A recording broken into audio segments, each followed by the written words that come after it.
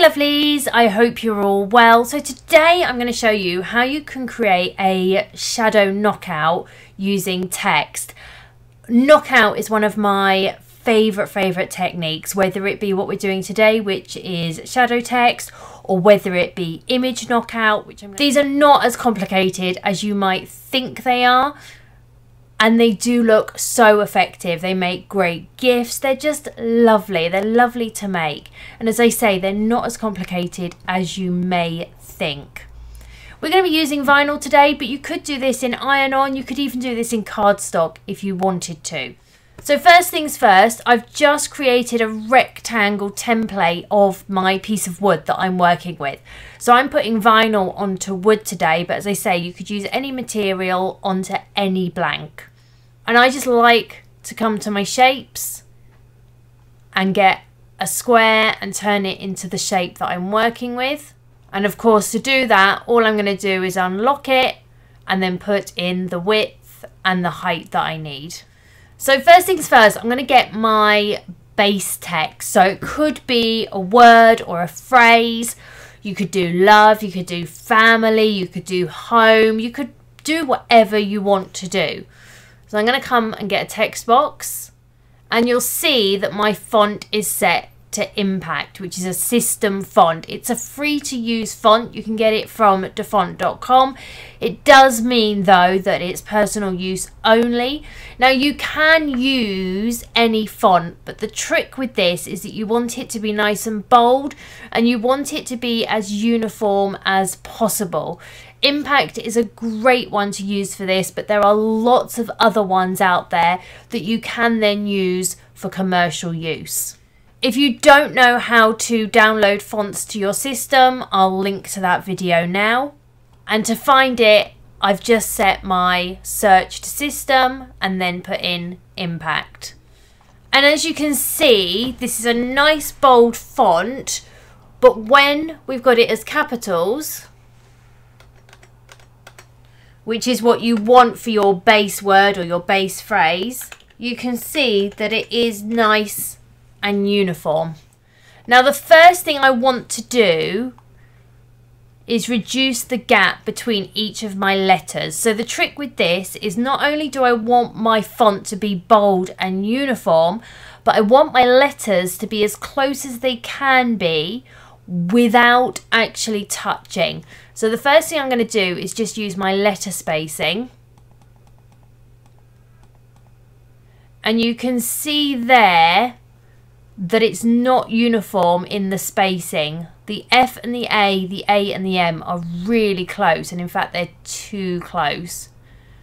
But the I, the L and the Y, there's quite a big gap between those. So what I'm actually going to have to do is come to Advanced and ungroup to letters so that I can manually move that I. And all I'm doing is I'm using the arrows on my keyboard so that I keep them in line with each other.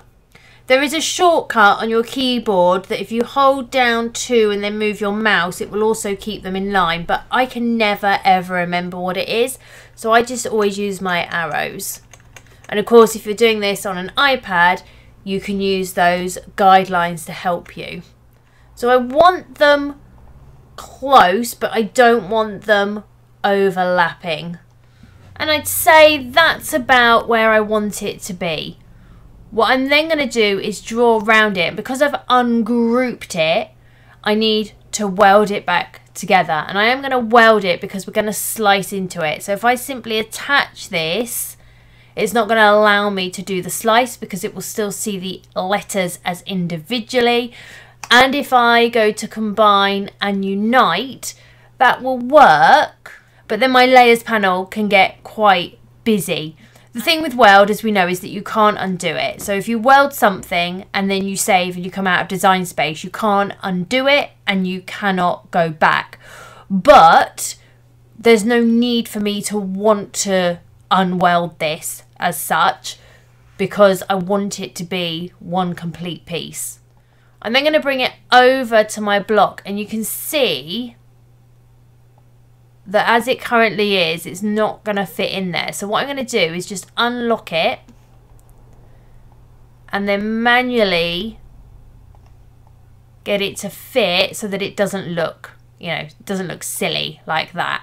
You want it to still look natural, but you can manipulate it to something like that so it fits a wee bit better. And then I'm just going to change the colour on it.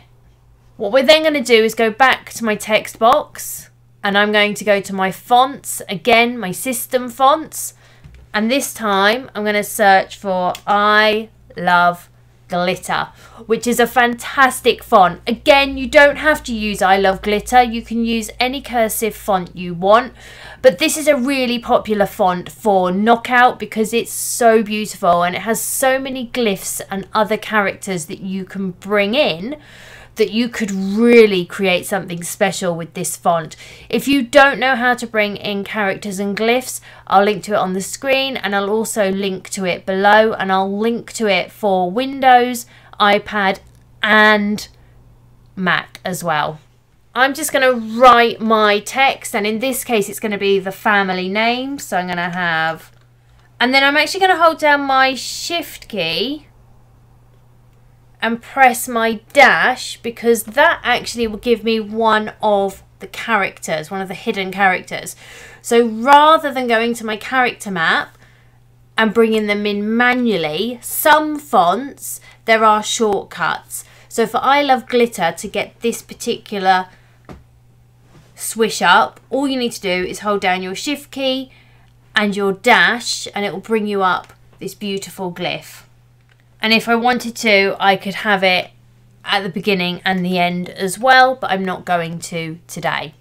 Because Design Space can recognise the kerning in this font, that is perfect. I don't need to do anything to it. But if you were using a different font, you may find that you need to decrease or increase the letter space, or you might need to ungroup it, manually move them, and then weld this back together. And again, because of the slicing that we're going to do, you would want to weld this. I'm going to bring it over to my text, and again I'm just going to unlock it, and I'm just going to get it how I want it to look. And I could have it coming out of my base text, or I could have it sat within my base text, which is what I'm going to do today. But again, it's a personal preference. I'm just going to roughly get that how I want it to be. What I'm then going to do is put that lock back on. I'm going to come up to offset, and I'm going to create an offset. Now, the degree to which I create the offset is completely a personal preference. I could have a large offset, or I could have a small offset. It's completely up to you. I'm going to go for a slightly smaller one today, and I'm going to select apply. And again, let's just change the colour on that so we can see it a bit better. And if we look in that offset, you'll see we've got just a few gaps. So what I'm going to do is open up my contour, and I'm just going to contour away those three little pieces so that we've got a solid offset. What I'm then going to do, so that I keep them together for the time being, is I'm just going to draw around both of these, come to the top of my layers panel and select group so that I can move those around together. I'm also going to get rid of that back template because I don't need it anymore. What I'm then going to do is draw around both of them, come to the top, align and center, and that will center it for me. Now, you might decide that actually you don't want it centered. I'm not keen on the way that that centers. So what I'm going to do is actually manually get it how I want it, and I do want it a bit lower down as well. So I'm going to have it about there because that's how I want it to be.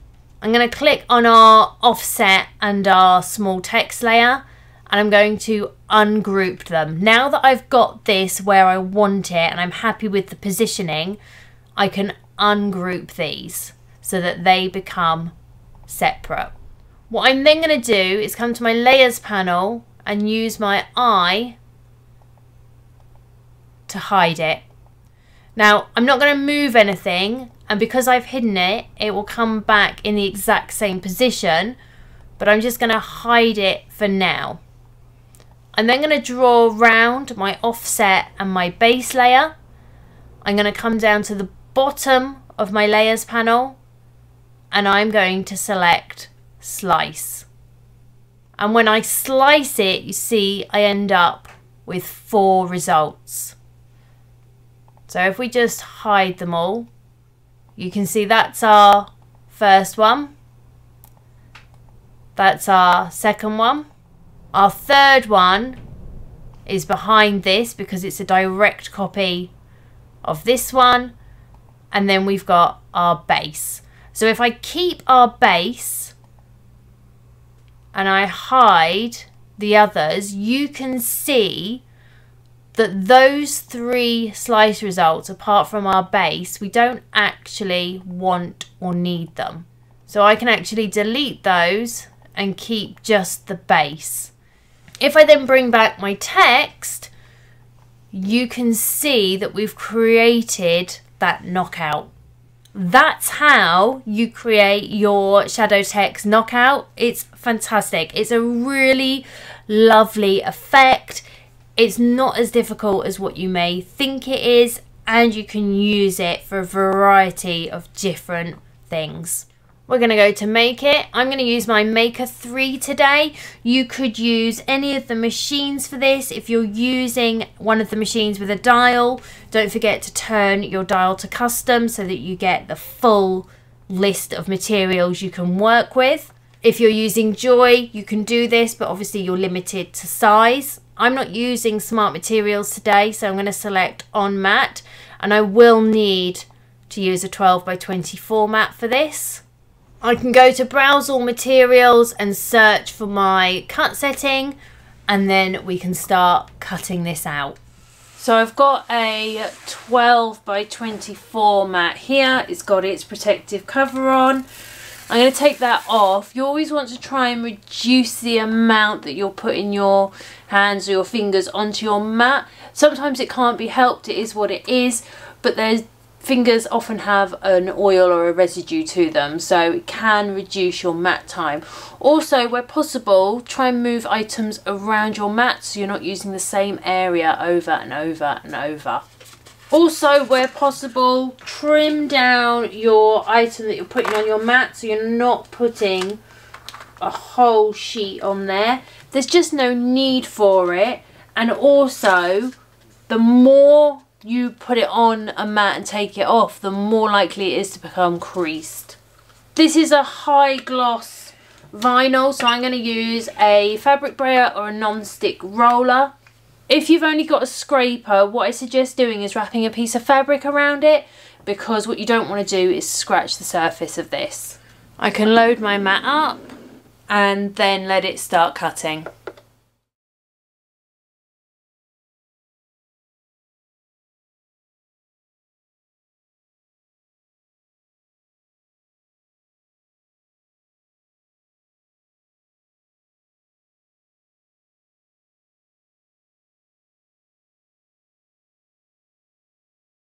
So with vinyl, where possible, I like to keep it on the mat because it just gives me a nice sturdy surface to work from, and it means I'm not constantly battling the vinyl. And what I like to do, especially with items this small, is I actually come in and remove all the inner pieces of my letters first, because again, because I haven't removed the outer layer, I'm not battling to try and keep it in place. The other thing I like to do, especially when working with something this small, is I separate the top from the bottom. So I come in with my True Control knife, and in between each of my words, or letters, words, I make a slight slit. I'm not going through into the mat, I'm just cutting the vinyl, so it's just a nice gentle slit, which helps me separate the top from the bottom of my vinyl, and means that when I weed in a second, I'm not battling the whole thing.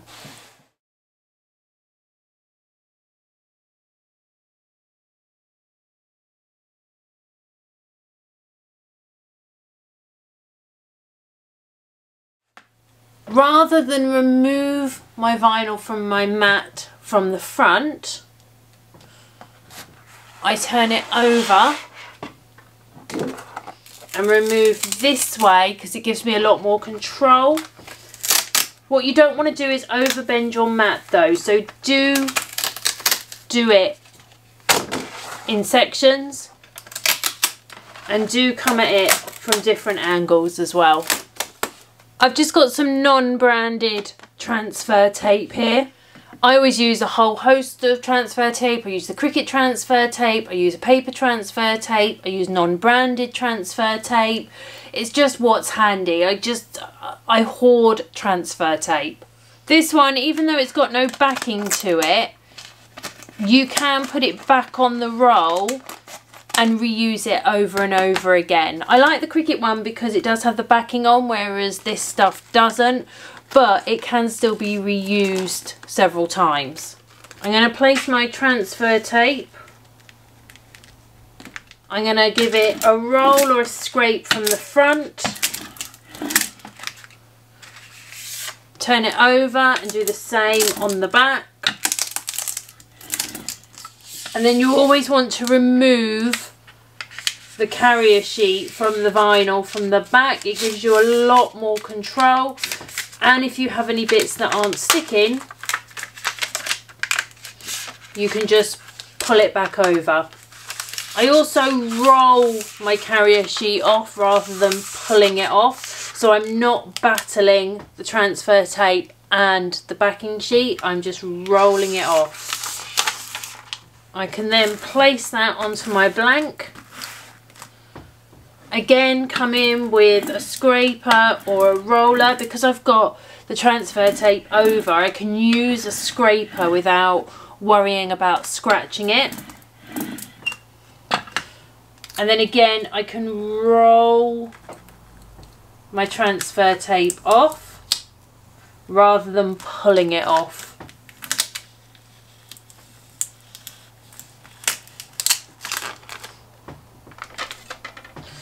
Just a trick as well, if you're struggling to get your vinyl off your transfer tape, get a scraper, wrap your transfer tape around it, and as you pull back or roll back, push your scraper down.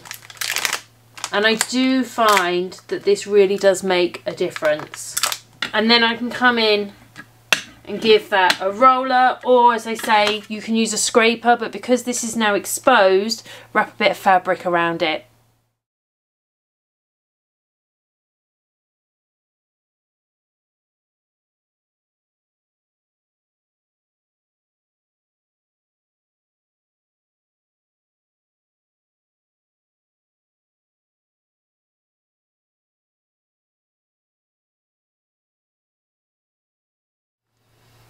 We can then place that down.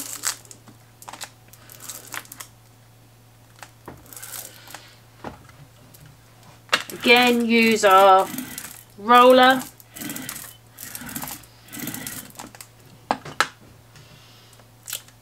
And then again, we can just roll our transfer tape off.